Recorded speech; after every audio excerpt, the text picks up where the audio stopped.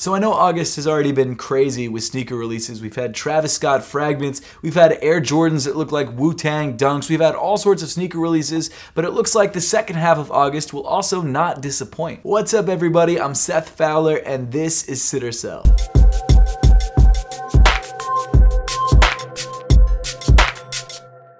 In today's episode of Sit or Sell, we are talking about the important sneaker releases for the second half of August 2021. I give you my thoughts on each one of these releases and whether I think each one will sit on shelves or sell out immediately. Now, if this is your first time to the channel, please make sure to hit that subscribe button and that notification bell down below if you haven't yet, and also make sure to give me a follow on Instagram and on Twitter at @RealSethFowler. This series has been by far my longest running series on the channel, other than I guess just general sneaker reviews, which doesn't really count as a series, and it's been going for so many years because it's a series that I really love and you guys seem to enjoy. And I feel like the month of August 2021 has been one of the most insane sneaker release months that we've ever had, and it just keeps getting crazier and crazier. I mean, even just for the second half of the month, we've got Yeezys, we've got New Balances, we've got Jordans, we've got collaborations, we've got all sorts of crazy stuff. I think even Nike Sacai Fragments, which is kind of a crazy collaboration. Oh, really quick, before we dive into the video, I just want to give a shout out to my second channel, which is kind of like my tech or I guess unboxing channel, because I've actually got an unboxing of the brand new Pixel 5a, which I don't believe has actually come out yet. Google was actually nice enough to send me out this phone early to check out and unbox for you guys, so if you guys would like to check out that unboxing or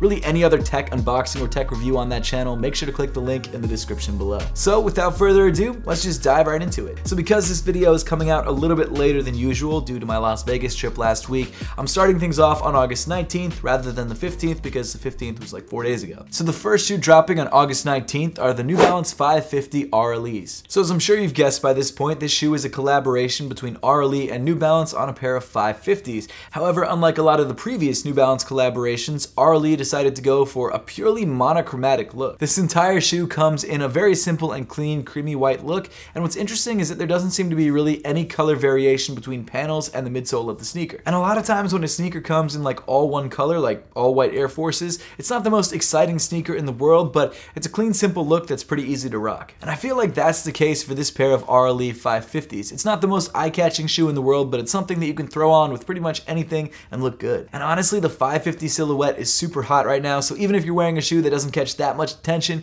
just the fact that you're wearing a pair of 550s, people will take notice. And because of that, I do feel like there's a good amount of hype behind this sneaker, and for that reason, I'm giving the RLE New Balance 550s a sell.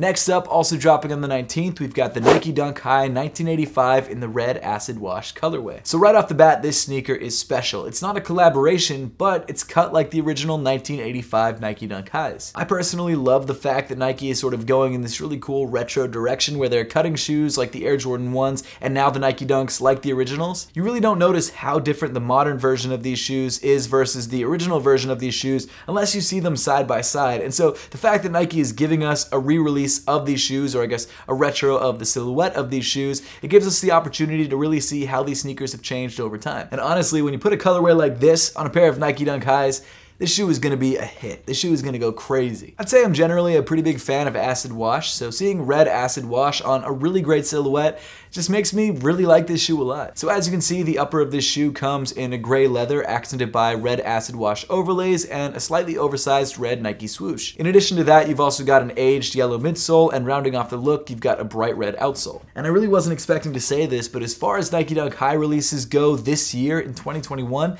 this one might actually be my favorite. I don't know why, I didn't think that it would be, but thinking back on all the other dunks that we've had so far and all the dunks that are upcoming, this one's the one I think I'd like to wear the most. It's just a dope look, and red's my favorite color, and I think it all just looks great on this shoe. Now, unfortunately, because this shoe will definitely be popular, it's gonna be pretty difficult to get, and for that reason, I'm giving this shoe a sell.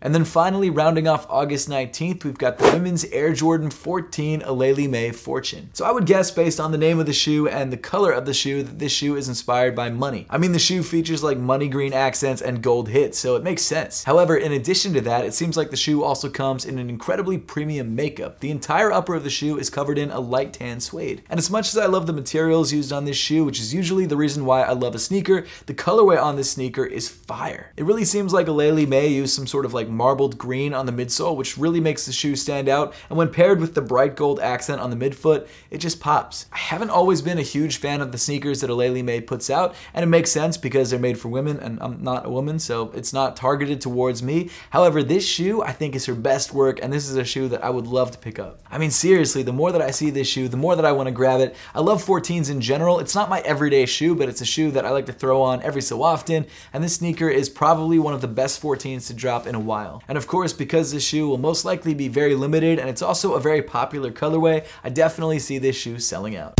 Moving on to August 20th, we've got the Ivy Park Adidas Ultra Boost OG in the navy rodeo colorway. So Beyonce and Ivy Park have been collaborating with Adidas for a while now, and this is just the latest in their collaboration. This Ultra Boost still features a lot of the Ivy Park hits that we've come to know from the previous Ultra Boost Ivy Boost. Ultra Boost Ivy, what? But this time around, it comes in a completely tonal navy look. And I've got to say, the navy that they picked for this shoe is very, very clean, and I love the fact that it covers the entire sneaker. On previous Ivy Park or Beyonce Ultra Boost, there have been hits of other colors, like on the original maroon colorway, there was an orange outsole, which I actually really dug, but on this shoe, they're keeping it very simple with the minimal navy, and I think it looks great. Now, it does look like they changed up the knit pattern for this Ultra Boost from previous Ultra Boost. I'm not sure exactly which Ultra Boost this knit pattern is from, but I'm not mad at it. And overall, I think it's a very clean and very good looking Adidas Ultra Boost. And knowing Ivy Park collaborations, this shoe will be very popular and probably pretty limited, and for that reason, I definitely think this shoe will sell.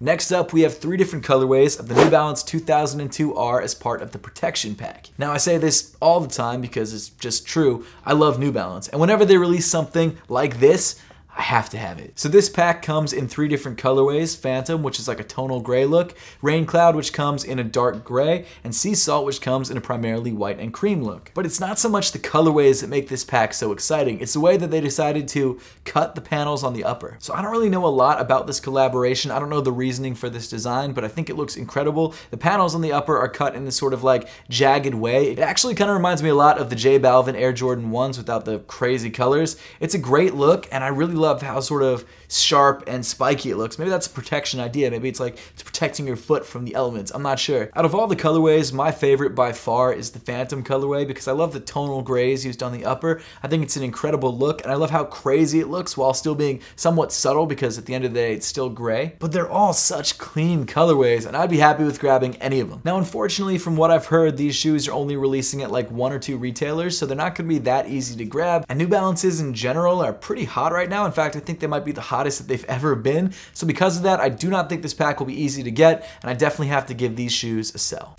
Also dropping on the 20th, we've got the Jordan Delta 2 in light photo blue and orange. So if you're not familiar with the Jordan Delta 2, it's essentially a new lifestyle sneaker that Jordan brand has released. It's not really for anything other than being comfortable on foot and looking good. Now personally, my problem with this shoe is not that it's not comfortable, it's that I don't think it looks that good. And with that being said, I don't think it's a bad looking sneaker. I don't think there's anything wrong with it. It's just not good enough looking for me to want to run out to the store and grab it. And it kind of seems like that's just the norm when it comes to Jordan Delta sneakers. It was a good idea in theory, and it wasn't executed poorly. It just wasn't that exciting. And because of that, it seems like Jordan brand is almost competing against themselves. Like if you walk into a sneaker store and you see a pair of retros and then a pair of like the new Jordan Deltas, you're gonna pick the retros because the retros look better, they have a better history, and the colorways are usually better. So I don't know, the Jordan Deltas just don't do it for me, and I don't think they do it for a lot of other people, and so for that reason, I'm giving these shoes a sit. Also releasing on the 20th, we've got the Air Jordan 36 First Flight. I know there have been some like limited drops of PEs, I think to maybe just influencers or in super small quantities, but this is the first GR of the 36 to drop. And unfortunately, it's in a colorway that's not that exciting. It comes in purples, whites, and oranges, and it's kind of a weird look. I said this in a live stream a couple days ago, but I feel like Jordan brand releases their crappier colorways first so that everyone who wants a pair of Air Jordan 36 first runs out and grabs those colorways, and then as they progress and release more colorways, the better colorways start coming out so that those people go back to the store and buy the better colorway when it finally drops. And I feel like the only thing that would help this sneaker sell is that it's the first Air Jordan 36 to release, so for that reason, I'm giving this shoe a sit. Continuing on the same day, August 20th, we have a lot of sneakers releasing on this day, as you all can tell. The next shoe dropping is the undefeated Nike Air Force 1 Low 5 on it. So this Undefeated collaboration comes in a pretty clean, primarily white look. But what's interesting about this Undefeated collaboration is the naming, the colorway, and the materials. So the name of the shoe, like I said, is 5 on it, which means 5 strikes, which is the amount of strikes in the Undefeated logo. And because of that, Undefeated decided to use 5 different materials and limit themselves to 5 different colors on this shoe. So it's a pretty cool sort of callback to the logo of their brand. And as we've seen in the past, Undefeated has released some pretty incredible collaborations with Nike, and to my knowledge, all of the collaborations they've dropped so far have sold out. And I think that's probably going to be the case with this shoe. I think the Undefeated Nike Air Force 1 Low 5 on it will definitely sell. In addition to the AF1s, Undefeated is also dropping another collaboration with Nike on a pair of Nike Dunk Lows. Like the AF1s, these dunks are also called 5 on it because they use 5 different materials and 5 different colors. However, the colors used on these dunks are pretty different than the colors used on the AF1 lows. Rather than coming in a primarily white look, this shoe comes in a primarily blue and purple look and definitely stands out a little bit more in my opinion. The upper of the shoe comes in primarily blue with a purple midfoot panel. You've also got a bright white Nike swoosh and a bright white Undefeated logo on the heel. In addition to that, you've also got sort of an aged yellow midsole and a purple outsole. And if I had to pick one of the 2 shoes in this collaboration to pick up, I would definitely pick the Dunks, and I feel like that's how most people are thinking as well. So even though I think the Undefeated AF1s will sell out, I think the Dunks will sell out significantly faster just because as of right now, it's a much more popular silhouette, and I think the colorway just overall is cleaner. Continuing on to August 21st, we've got the Air Jordan 12 Utility. So this shoe is sort of like a new take on the Air Jordan 12. The upper of the shoe is pretty standard. It comes in black leather. You've got some quilted accents and of course some small hits of orange. But the real thing that makes this shoe special is the fact that this Air Jordan 12 comes with a Nike Grind outsole. So Nike Grind is essentially Nike's recycled outsole rubber that they use on a few different sneakers. So the way that Nike Grind is made is they take scrap rubber and end-of-life rubber, grind it all up and mix it in with some new rubber materials to create a recycled outsole. And not only is the outsole recycled, it also has this very cool speckled look, which I really like. Now personally, while I love the fact that this Air Jordan 12 utilizes recycled materials on the sneaker, I think that the colorway that they chose wasn't the most exciting. And I feel like for a shoe like this, it's really trying to push recycling and the future of recycling. They needed to do something a little bit more interesting and something that would really make people run out to the store and grab the shoe. It's honestly just kind of like a dull black and blue Air Jordan 12, and the fact that the outsole is a very similar tone to the upper of the shoe just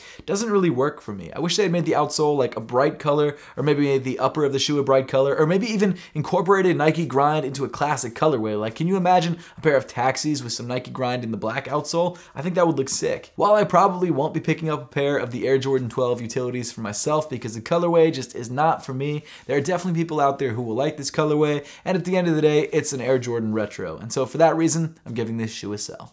Also dropping on the 21st, we've got the Adidas Yeezy 350 V2 Lite. So this shoe is a color-changing pair of 350 V2s. Now, unfortunately, it's not as exciting as it sounds. So essentially, this shoe is just like a white or off-white 350 V2 that features sort of a light tan colored stripe on the side. And the thing that really stinks about this shoe is that the only part of the sneaker that actually changes color is the stripe, the plastic stripe on the side of the shoe. And it changes from like a light tan to an orange. Now I know I've mentioned this a lot in the past, but my sock brand Apothecary has dropped a couple different pairs of socks that come with color changing knits. There was one that we did that changed color because of temperature, there was one that changed color because of UV, so I know that it's something that you can do, and I know that it's something that you can do in a ton of different colors. So the fact that only the stripe on the side of the shoe changes colors and not the entire upper of the shoe, and not only that, the fact that it just changes from like one shade of tan to like a slightly darker shade of orange, I don't know, it just kind of bums me out. They could have done so much more. Like for example, they could have made the upper of the shoe white like it is and then had it change to a pink when you step outside. That would be sick, and that's a pretty common knit color when it comes to color changing knits. I don't know, it just kind of seems like a missed opportunity personally, but I am actually getting a pair in the mail in the next day or two, so make sure to stay tuned for that review because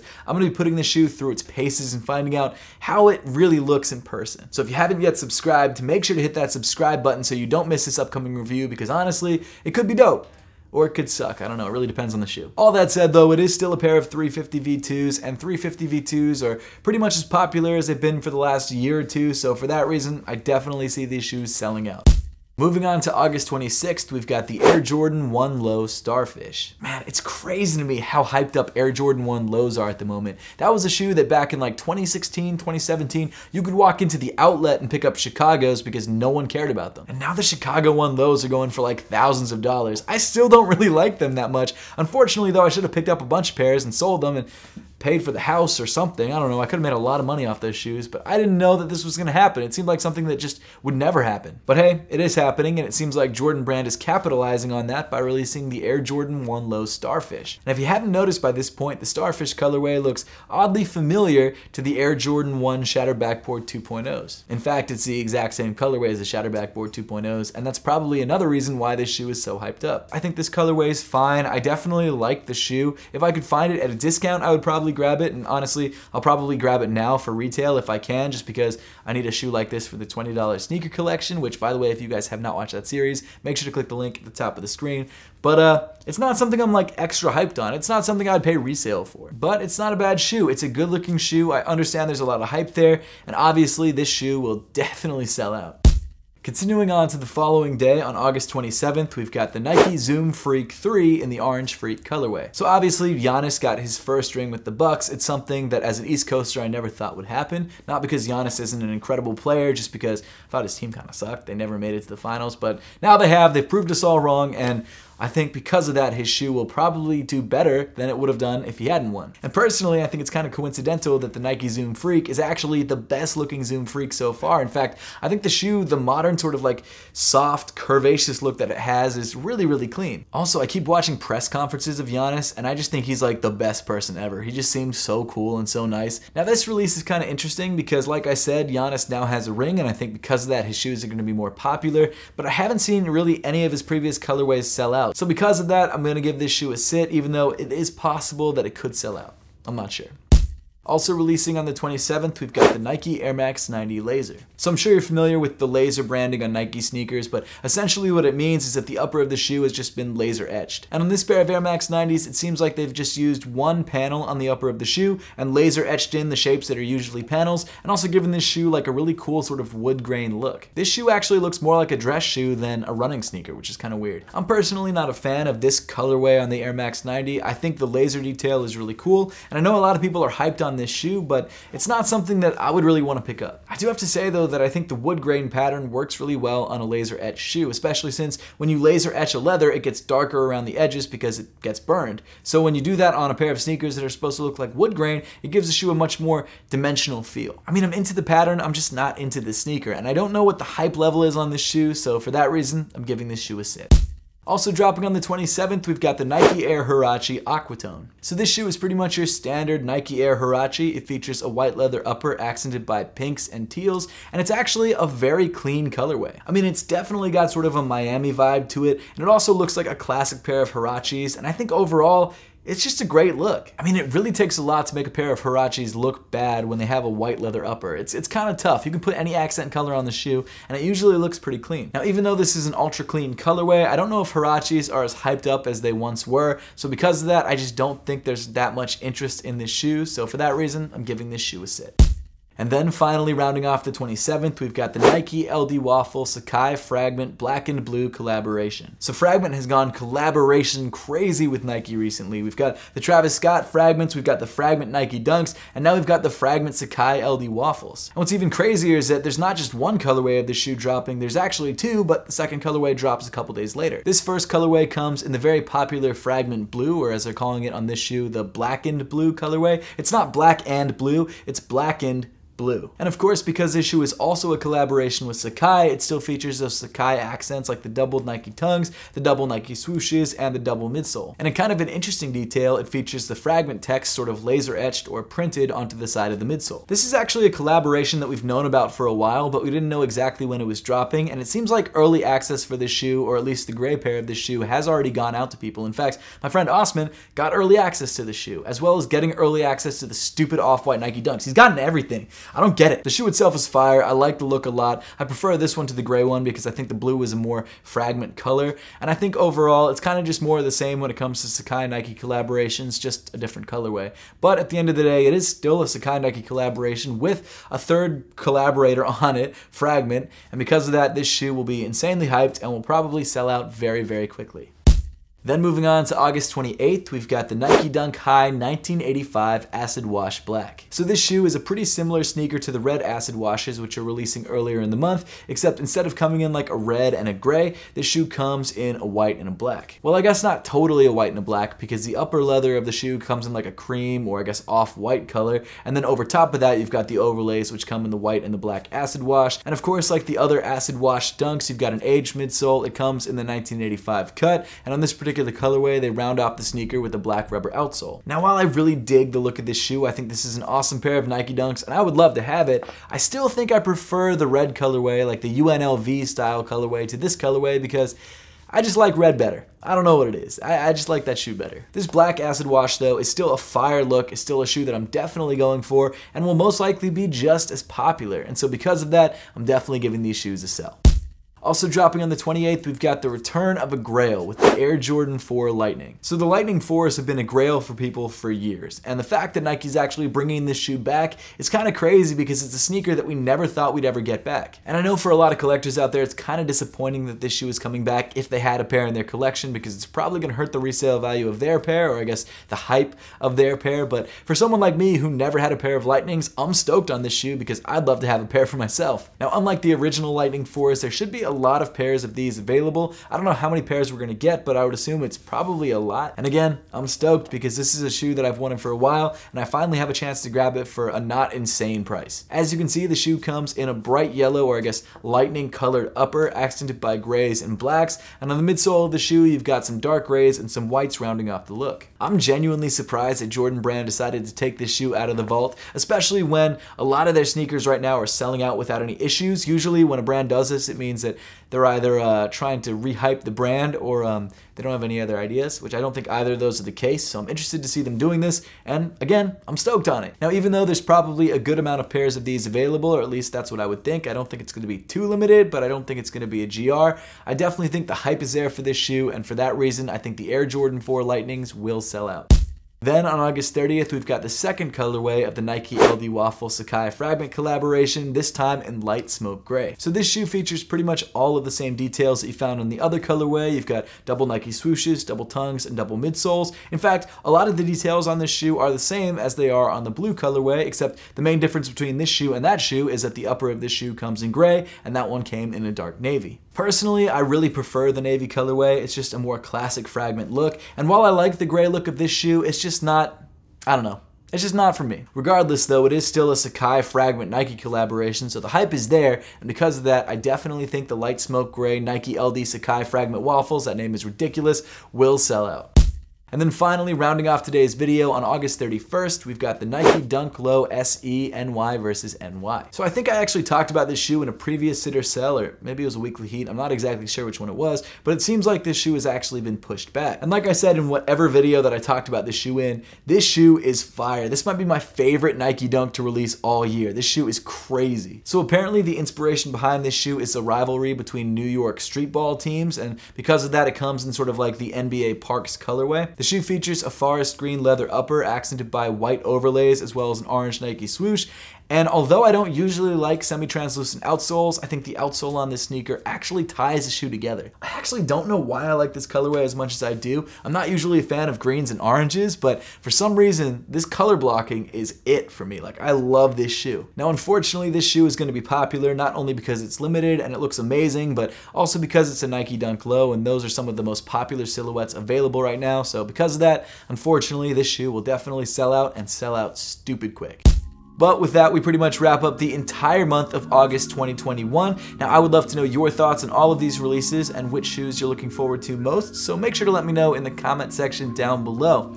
As always, thank you so much for watching. Make sure to subscribe if you haven't yet, and I'll see you all in the next one.